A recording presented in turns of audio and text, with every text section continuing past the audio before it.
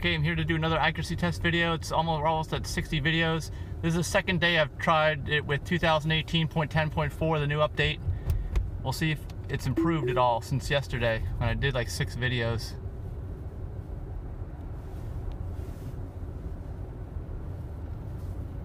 Actually, I'm gonna lower the speed down. It's had trouble over here for sure yesterday.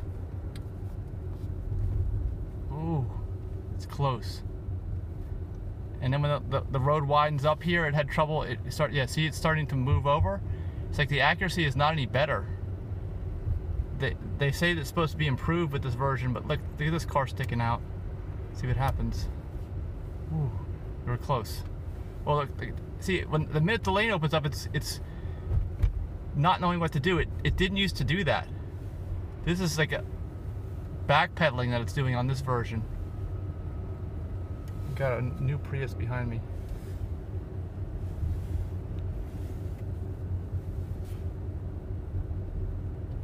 Alright, this is the easy portion. We can speed it up. Go a little faster.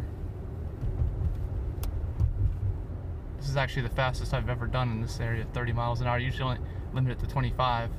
And then like in this area where it gets really difficult, I'll drop it down to 18. That's the lowest they allow. Yeah, I've just dropped it to 18. See, now it's not knowing what to do. It's trying to recover. And it's never made it through this intersection yet, in this direction. It has in the other direction, but not this direction. I'm gonna get ready to grab the wheel. See, it just, oh gosh, it doesn't know what to do.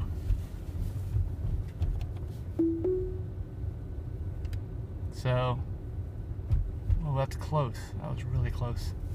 All right, anyway, that was a better run. It's definitely improved, I'd say, except for that one area at the traffic light that it's never made.